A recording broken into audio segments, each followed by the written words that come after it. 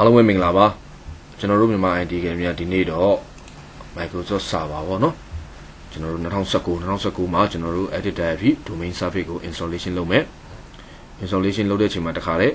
ကျွန်တော်ရှေ့မှာ Server 2008 2012 2016ပေါ့နော်ဟိုဒါ2019ရောက်လာပြီကျွန်တော်ရှေ့ရ lab တွေအတိုင်းပဲပေါ့ကျွန်တော်တို့သက်ဆိုင်ရာ AD တင်နဲ့ DNS Service ပါတခါလေ install လုပ်မယ် installation လုပ်ပြီးရင်လိုအပ်တဲ့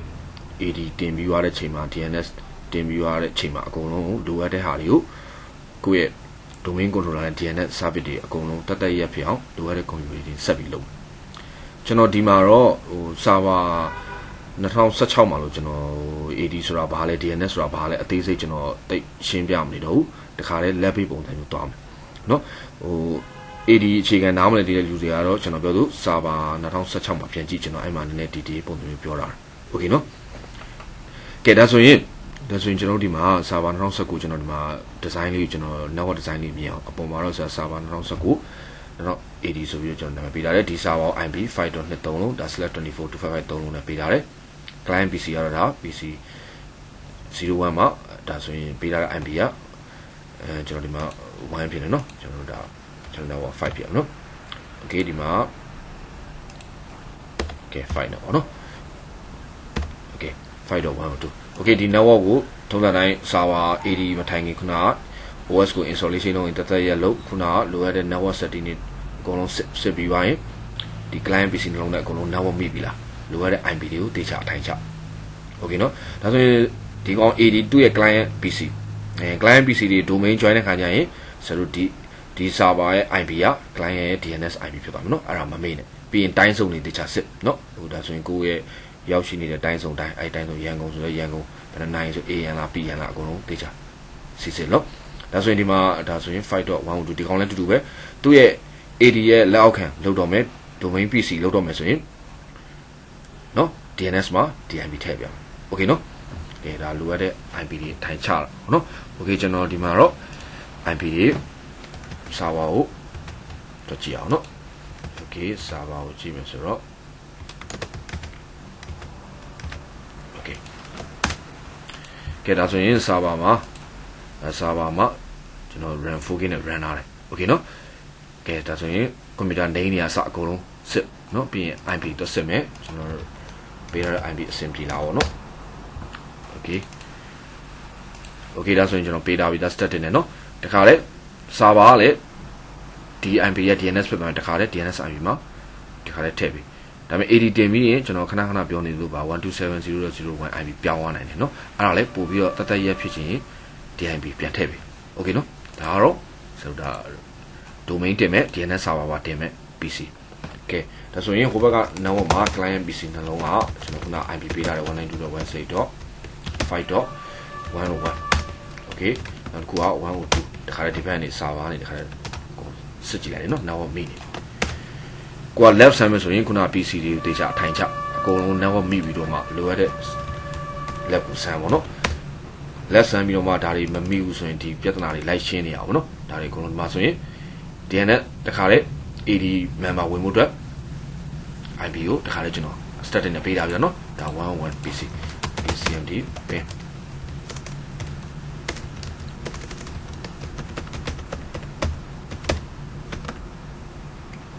server 5.net ဟုတ်ပြီเนาะဒါဆိုရင်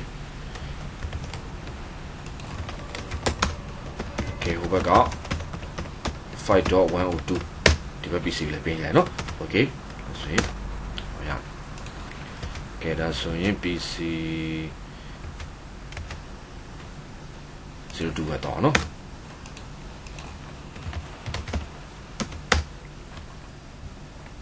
IP ကိုစစ်မယ်เนาะ okay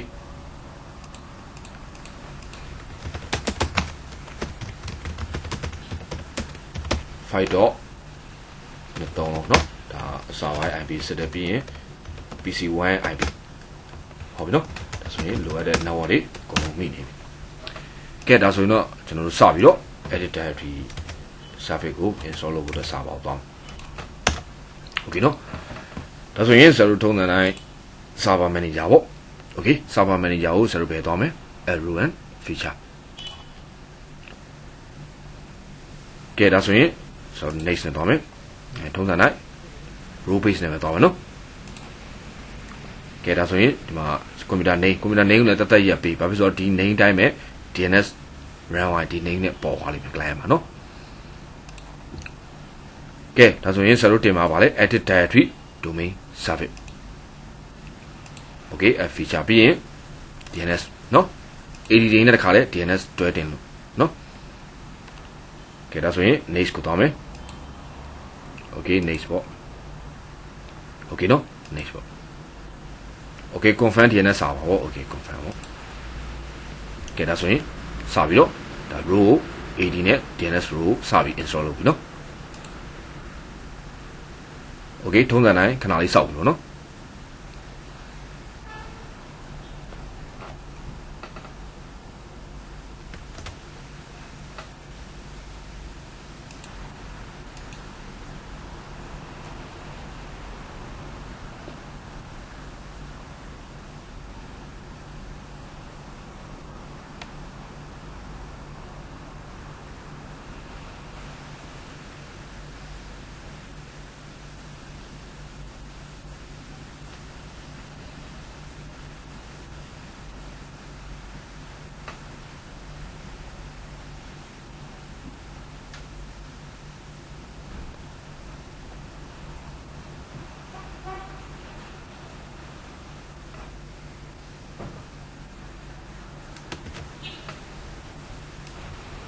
okay ထုံးစံတိုင်းဒီမှာ row installation ပြီးသွားရင်เนาะ AD ကို promote လုပ်မယ်เนาะ promote this server domain controller ကဲထုံးစံတိုင်းဒါကတော့ server root domain ဆိုတော့ false နဲ့ပဲသွားမယ်เนาะတကယ်လို့ခုနက server ခုနက PDC တင်ခြင်းเนาะဒါ chain တို့ tree တို့တင်ခြင်းဒီတစ်ခုနဲ့တင်မယ်เนาะဆိုတော့ဒါတွေကတော့ server 2016မှာလည်းပြောခဲ့ဒီမှာတော့ဒါတွေအသေးစိတ်တခြားမပြောတော့ပါဘူး okay ဆိုတော့ဒီမှာဒါ root domainကဲ root domain နဲ့ပဲသွားမယ်ဆိုတော့ဆရာလုံးနေကြတိုင်း mit.com ပေါ့ဒါ domain controller ရဲ့ name okay เนาะကျန်တာတွေ option တွေမမှားနဲ့เนาะတကယ်လို့ကိုယ်မှာ backup domain controller ဆိုတော့ဒီကိုသွားမယ်เนาะဆိုတော့ root domain ဆိုတော့မမေ့နဲ့เนาะ okay new forest ပဲเนาะ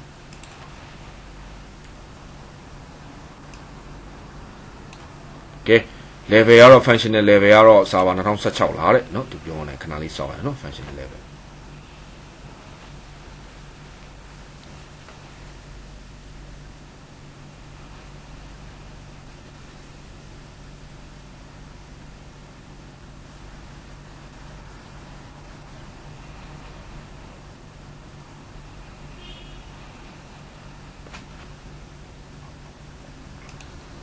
okay เนาะသူကတော့အမြင့်ဆုံး server 2016တိသူက recommend ပြောသေးတယ်เนาะ okay เนาะကဲဒါဆိုရင်ကျွန်တော်တို့ဒီမှာ password ပေါ့เนาะဒါကတော့ကျွန်တော်ပြောသလို edit directory ကိုတစ်ခုခုเนาะ restore မှုသွားရင်သူ့ရဲ့ password okay เนาะ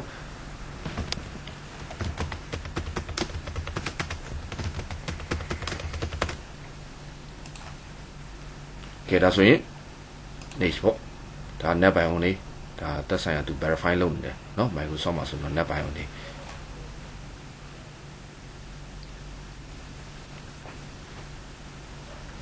okay ဒါဆိုရင်တော့ next ကိုသွား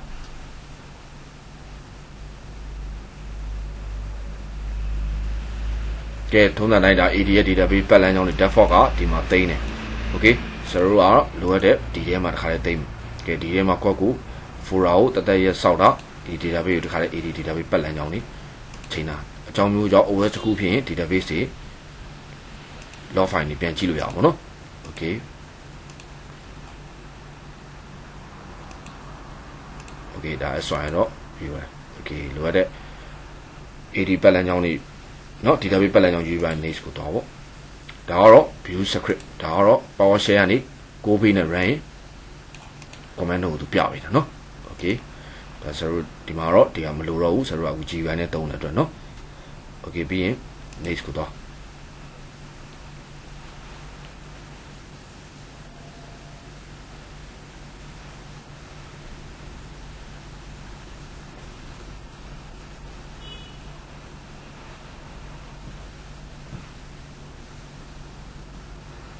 ကဲဒါဆိုရင်တော့เนาะဒီမှာ Windows Server 2019ရဲ့ domain controller installation လုပ်တယ်မှာပေါ့เนาะသူလိုအပ်တဲ့เนาะလိုအပ်တဲ့အဆင့်တွေကိုသူ error စစ်ပြီးပါပြီเนาะโอเคအကုန်လုံးအဆင်ပြေဆိုတော့စပြီးတော့ row ဒါ AD ကို promote လုပ်ပြီးပါเนาะโอเคဒါစပြီးတော့ install လုပ်ဒီ step မှာတော့ထုံးစံတိုင်းဆိုတော့ AD တင်တော့စောက်ရလိမ့်မယ်เนาะဒါတွေအကုန်လုံးပြီးရင်တော့သူ reset down reset ချပြီးတယ်တကယ်လို့ကိုအလုပ်ရှိလို့ဆိုရင်တခြားအလုပ်နေသူက auto reset ချပြီးတော့စာပါပြန်တက်လာအဲ့ဒါဆိုရင်ဒါပါလဲဆိုတော့ domain controller installation လုပ်ပြီးပါပြီပေါ့เนาะလုပ်ပြီးသွားရင်တော့ဆက်ခုနပြောသလို AD ရော DNS ကိုလိုအပ်တဲ့ configuration ကိုတက်ရက်ဖြစ်အောင်ထပ်ပြီးတော့ verify ထပ်လုပ်ရအောင်เนาะ okay ခဏလေးစောင့်ပြီเนาะ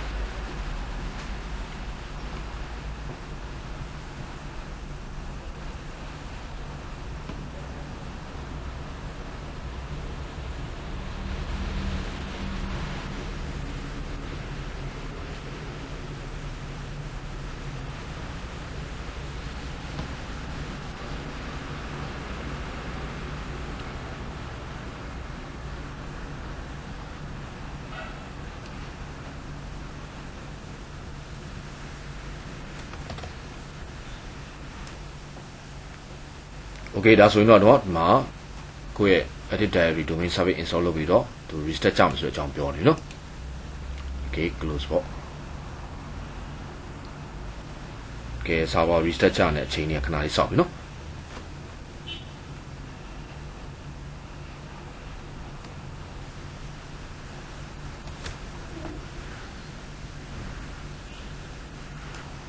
okay server OS ပြန်တက်လာပြီเนาะ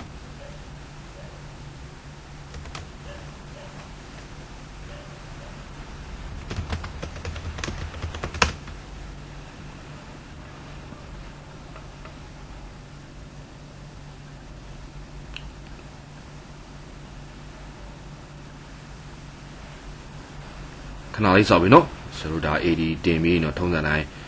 server ရဲ့ loading လေးကနည်းနည်းလေးကြာနေတတ်တယ်เนาะ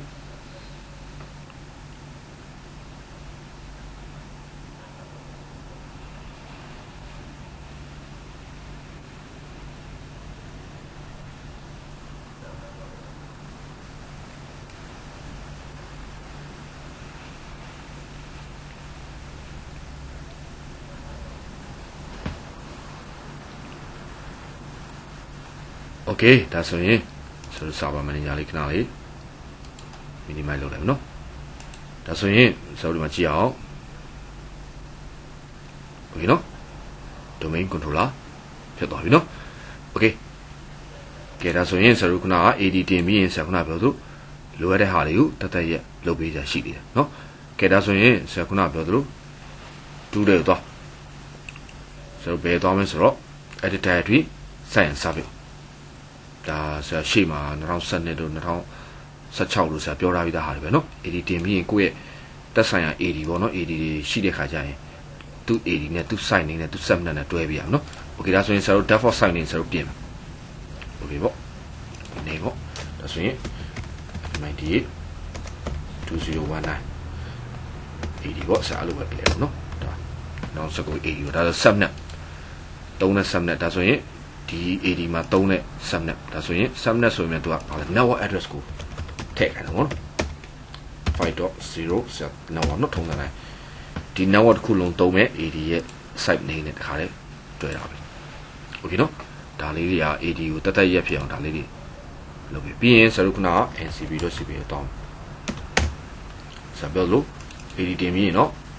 127က auto ရောက်လာတယ်နော်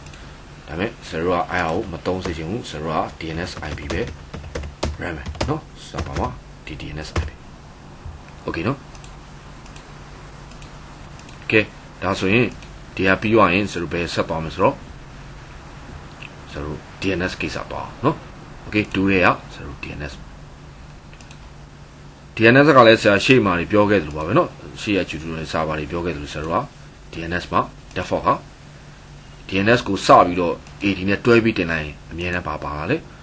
forward lookup ဆို default ဆောက်ပြီးတာဒါဆိုရင် forward lookup ဆိုရင်သဘောတရားနေရနေ IP map တွဲလာပြီလား okay နော်တကယ်လို့ server က AD မတင်ဘူး DNS service ပဲတည်တံ့သုံးနေတော့ server ကိုယ့်အကူ DNS record တွေကိုယ့်အကူရေးပြရအောင် ဟုတ်ပြီနော် local zone นี่စောက်ရင်ကွက်ကိုရေးပြရမယ်ဒီမှာတော့ဆရာ AD တင်တဲ့တခါလဲ zone စောက်လိုက်ရတဲ့အတွက်ဒါဆိုရင် forward ရပြီဒါဆို reverse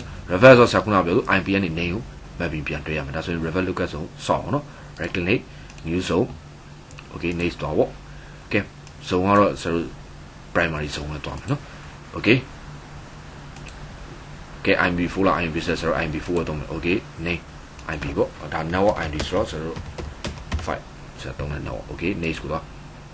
okay allow dynamic secure dynamic update တွေအကုန်လုံးမှာလားလို့ဒါဆိုရင်ဆရာတို့က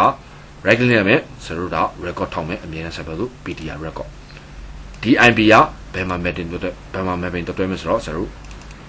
forward တော့တွားပြီးရင်ဆရာတို့ .com နဲ့တော့ဒီမှာဆရာရဲ့ name နဲ့ mapping ပြန်တွဲ okay နော်ဒါဆိုရင်ဆရာတို့က DNS ကို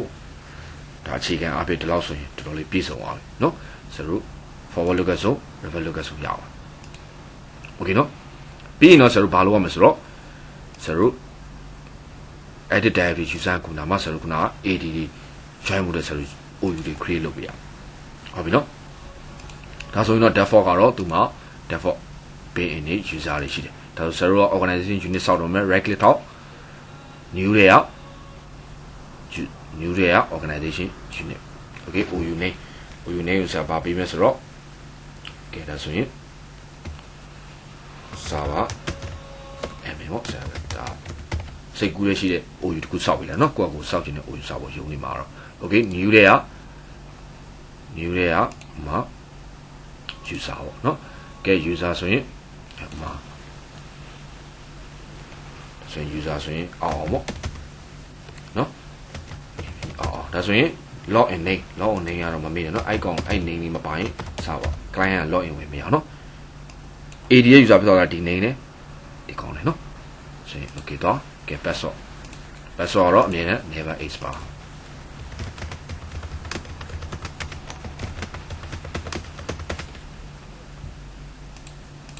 okay เนาะ user တခုကဲနောက်ထပ် user တခုတော့စောက်ကြည့်အောင် new တွေက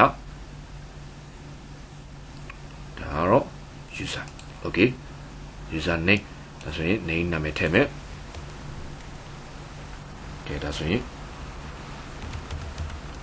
new ဘောနော်ဆရာ name ထည့်လိုက် okay password never expire password တွေကလည်းခုနက number တွေလည်းပါမယ် character တွေလည်းပါမယ်နော် okay ဒါဆိုရင် user account ဆောက်လိုက်ကဲဒါဆိုရင်ဆရာအဲ့လို user account မဆောက်ဘဲနဲ့ဆရာဘယ်လိုမျိုးလုပ်မလဲဆိုတော့ဆရာအရင်ပြောခဲ့ဘူးတော့နော် command နဲ့ဆောက်မယ်ကဲ command နဲ့ဆောက်ရင် command တွေ note တွေကိုရှေ့ရိုက်ဖို့တော့ရုပ်တဲ့အဆင်မပြေဘူးဆိုရင်ကိုယ့်အကို notepad ထဲမှာတေချာတက်ရစီလာ command နော်ဒါဆိုရင်ဆရာဒီမှာဆရာ command တွေစီလာတာဒီထဲကိုထည့်ထားပြီလားကဲဒါဆိုရင်ထည့်ထားပြီလားဟာဆိုရင်ဒီ command တွေကလည်းဆရာအရင် YouTube မှာဆရာဗာလဲ server 2012 6 server ကိုဆရာတက်တင်လာပြီးသားရှိတယ်နော်အဲ့6 server မှာဒီ OU တွေ create လုပ်တဲ့ဟာကိုဆရာ command ကို YouTube ရဲ့ description အောက်မှာရှင်းနော်အဲ့ tutorial အောက်မှာပြန်ယူလဲပေါ့နော်ဒီ note တွေပါပဲဆရာသုံးတဲ့ဟာဘာဖြစ်ဆိုတော့ကိုယ့်ကို AD ဆိုတော့ကိုယ့်ရဲ့နာမည်ကိုပြင်နော်ဒါဆိုရင် organization unit create လုပ်မယ် network ဆိုတော့ organization unit create လုပ်မယ် user 01 user 02 user 03 user 05 okay ဒီမှာ password never expire ပေးတဲ့ password ကလည်းဒါဆို user 123 8123 okay နော်ဒါဆိုရင်ဆရာတို့ဒီမှာဒါကိုယ့်ရဲ့ domain က .com ပဲ .org ဖြစ်ဖြစ် .net ဖြစ်ဖြစ်ဒါဆိုကိုယ့်ကိုပြောင်းကဲ AD ရဲ့ name ကိုပြောင်းလိုက်မှာ domain controller name ပြောင်းရင်ကိုပြောင်းချင်တဲ့ name ပြန်ပြင်နော် notepad မှာပြင် okay ဒါဆိုဆရာတို့ဒီ command ကိုဘာလုပ်မလဲ copy ကိုလိုက်နော် command ဒီမှာတော့ဆရာတေချာမှန်အောင်စီတာတကယ်လို့တစ်လုံးလွဲသွားရင်နော်အဆင်ပြေပြီနော်ကိုယ့်ကိုတေချာပြန်ဆက်ပေါ့ကဲပြီးရင်ဆရာတို့က start menu တွေတွားမယ်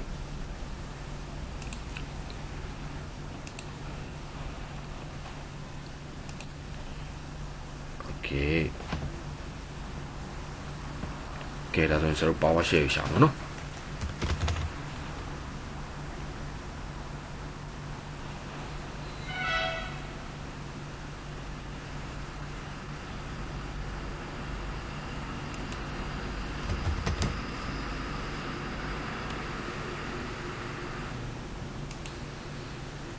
โอเคဒါဆိုရင်ဆရာတို့ဒီကနေပဲတွက်ကြည့်ရအောင်နော်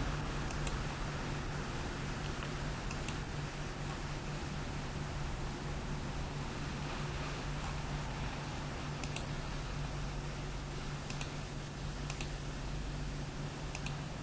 ဒါဆိုရင်ကျွန်တော်တို့က PowerShell ကို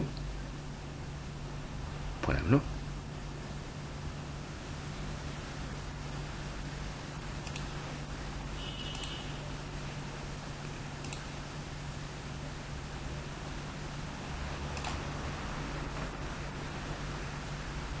ဟုတ်ပြီနော်ဆိုတော့ PowerShell ကို CMD ကမ run မဲ့နဲ့ Microsoft Windows တွေမှာတော့သူ PowerShell command တွေကိုတုံးရင် Windows command တွေတုံးရင် PowerShell နဲ့တုံးပို့ပြီးတော့မြန်တယ်ပေါ့နော်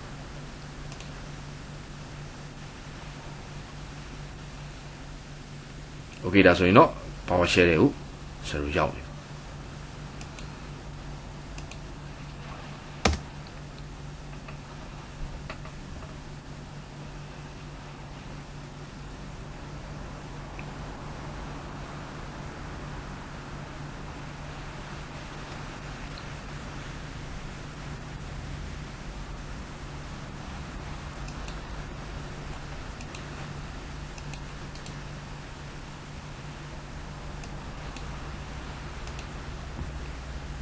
Okay အဲဆိုရင်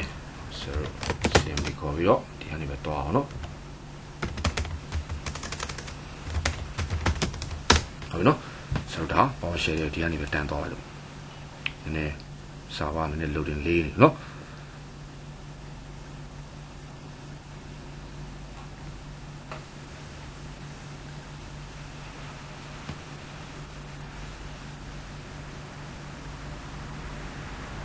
Okay ဒါဆိုရင်တော့ဆက်လို့ PowerShell တွေရောက်သွားပြီနော်ဒီမှာခုနက Windows တင်ကြတာဒီမှာ PS ဆိုတာ PowerShell ဒါဆိုရင်ဆက်ခုနကသုံးမဲ့ command ကို Okay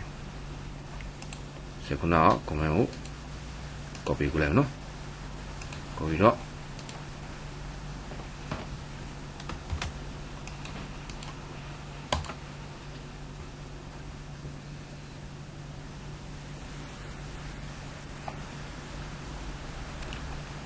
နော် ASIN နဲ့ပြန်ထွက်လိုက်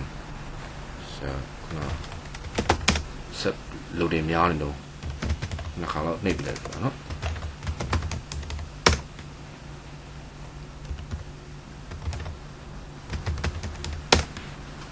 Okay ဒါဆိုရင်ခဏစောင့်နော်သူနည်းနည်း loading လေးနေ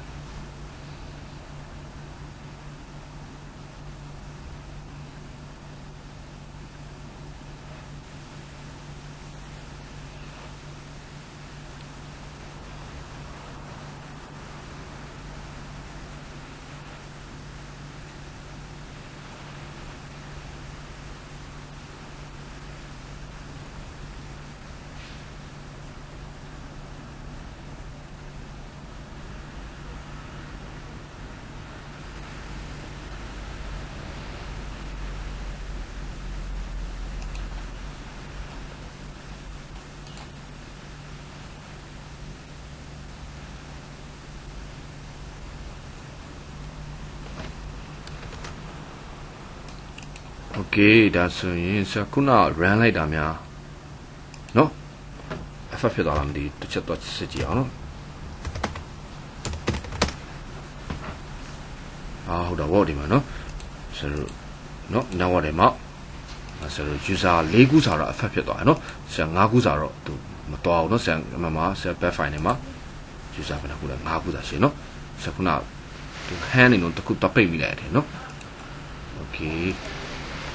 ကဲဒါဆိုရင်ဆိုတော့ဒီမှာ user 1ကိုဆက်ပြီးတော့လိုအပ်တဲ့ဟာတွေအရင် server နောက်ဆက်ကြောင်းဆက်ပြီးတော့အကောင့်တွေမှာ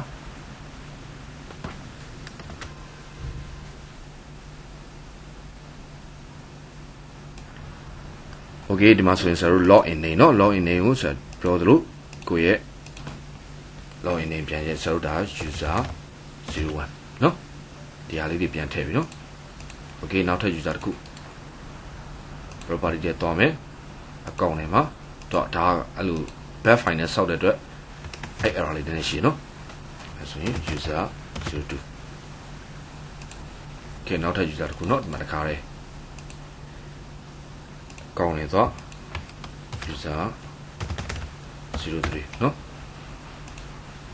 Okay နောက်ထပ် user တစ်ခု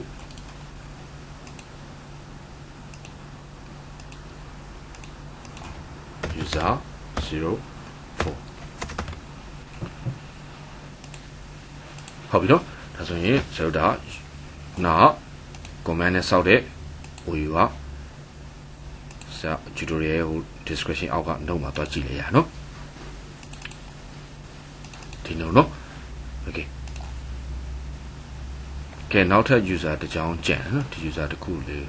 ထပ်စောက်ကြည့်လိုက်နော်ဒီနော်ကဲဒါဆိုရင်ခုနက user 05ကဲ user 05ရောက်လားမရောက်လားတော့ပြန်ကြည့်လိုက်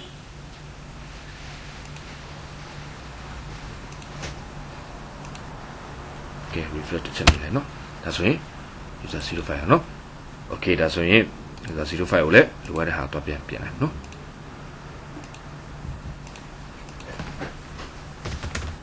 05 okay နော်password တော့เนาะဒီမှာ user 123 ship 123เนาะကဲဒါဆိုရင် server မှာခုန AD တင်တဲ့လိုအပ်တဲ့ OU တွေစောက်တဲ့ DNS record တွေကိုလိုအပ်တဲ့ဟာတွေအကုန်စစ်ပြီးသွားပြီဆိုတော့ဆက်တော့ client ဘက်ကနေ AD member ကိုဝင်တော့မှာပေါ့เนาะ okay ကဲဒါဆိုရင်ဆို client ဘက်ကိုသွား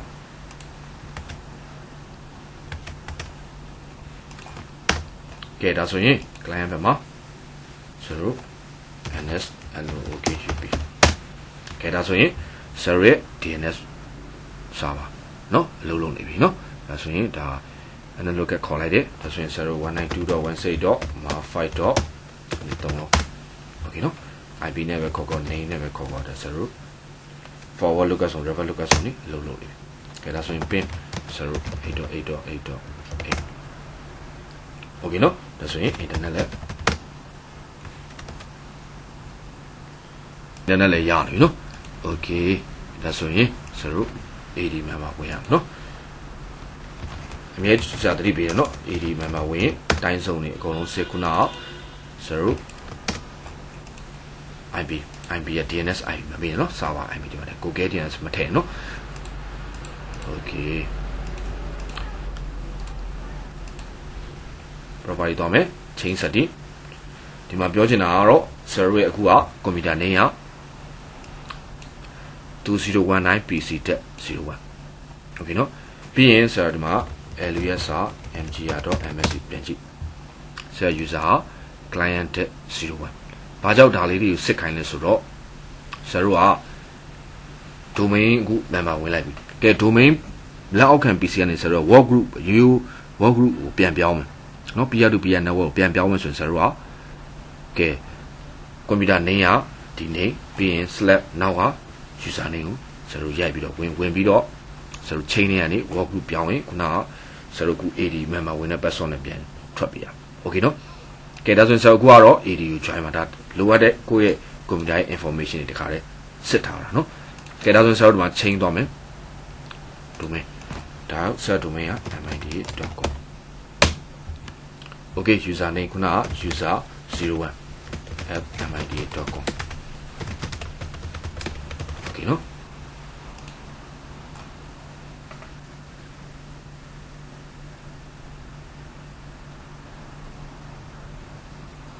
okay welcome to domain ပေါ့ကဲဒါထုံးစံတိုင်း AD member ဝင် client က register ကြเนาะကဲဒါဆိုရင်နောက်ဆက် pc02 တော့เนาะကဲ DNS အလုံးလုံးမလို့စစ်ကြည့်လိုက် okay เนาะ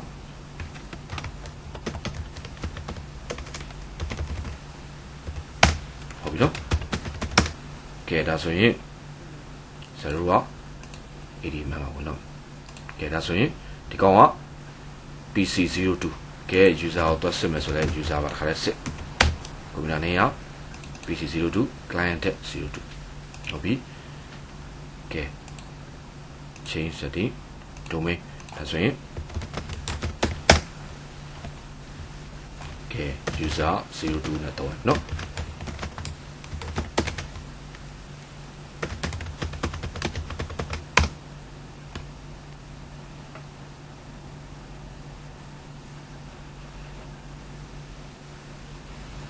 okay welcome to domain controller ဟော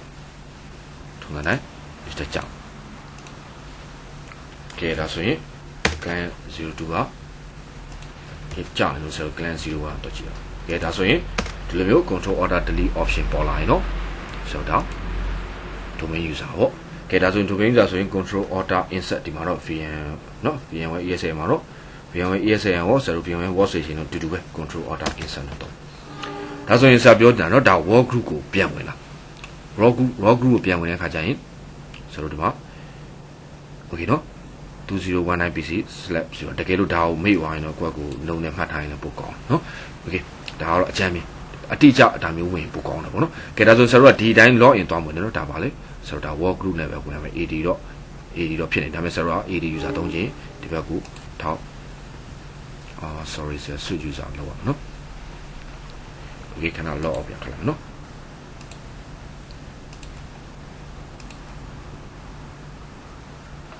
ကဲဒါဆိုရင် control order insert ကိုတော့ဆိုတော့ switch user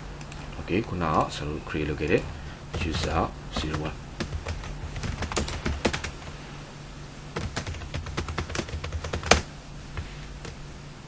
ဟုတ်ပြီနော်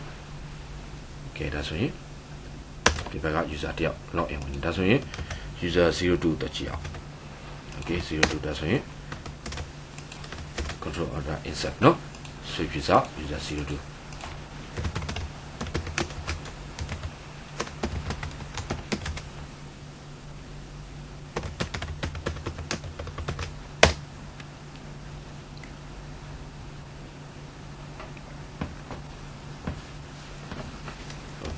ဒီဘက်ကနည်းနည်းလေးလုံနေသွားလို့ဆို user 01တော့ကြည့်။ Okay ဒါဆိုရင် user 01ကအလုပ်လုပ်နေပြီနော်။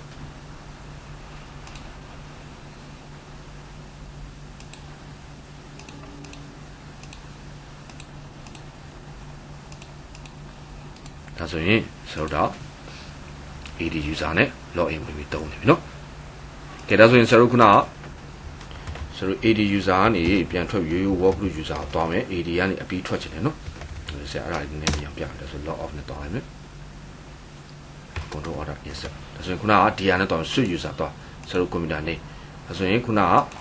2019 PC -01 slab CLI EN client -01 ဟုတ်ပြီနော် password ရှိရင် password ပါမှတ်တာ okay ဒါဆိုရင်ဒါပါလေဆိုတော့ခုနက work group ပြောင်းမှုတဲ့ work group တွေဝင်လာပြီဒါပေမဲ့တော့ဆိုတော့ပြောင်းမှုတဲ့အပြီးတိုင်ပြောင်းခြင်းလို့ဆိုတော့ဘာလုပ်မလဲဒီမှာ domain ကနေထွက်ပြန်ဆိုတော့ဘာလဲ work group ကိုချိန် work group ဒါဆိုရင် name ရိုက်ဟို arcade ရောက်ဒါကိုပြောင်းခြင်းတဲ့ name ဒီမှာ okay နှိပ်လိုက် okay နှိပ်လိုက်ရင်သူက password တောင်းနေမယ်နော်ဒါဆိုရင်ဆိုတော့ခုနက domain ကို login ဝင်တဲ့ user name password ပြန်ထည့်လိုက်တာဘာလို့ရိုးရိုး user account နော်ရိုးရိုး work group account ဖြစ်သွားပါတော့ဆိုတော့ peer to peer သုံးတဲ့ network ဖြစ်သွားဟုတ်ပြီနော် okay နော်ဒါဆိုရင်စတရားကိုမထွက်ပြတော့နော်ဒါဘယ်လိုထွက်လဲဆိုတဲ့ဟာလေးစဒီမှာနည်းနည်းလေးပြောပြပေးတယ်okay ဒါဆိုရင်ခုနကဆိုတော့ client 02ပဲဖြစ်ဒါဆိုရင် client 02လဲ login လာရအောင် okay နော်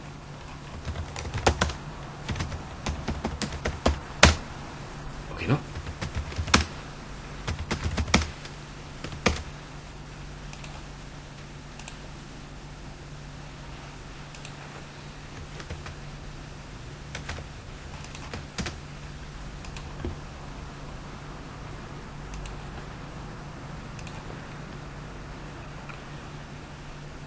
Okay ဒီလောက်ဆိုရင်တော့เนาะဆရာတို့ server 2019မှာ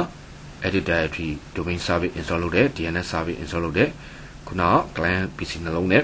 ဆရာတို့ AD member ဝင်တဲ့အကြောင်းလေးခုနက AD user ကနေဆရာတို့ရိုးရိုး work group user ကိုဘယ်လိုပြန်ပြောင်းလဲဟာတဲ့ concept လေးတွေဆရာပြောပြလိုက်ရနော် Okay tutorial လေးကိုဒီနားပဲနားမယ်ကြည့်ရှုအားလုံးအထူးကျေးဇူးတင်ပါတယ်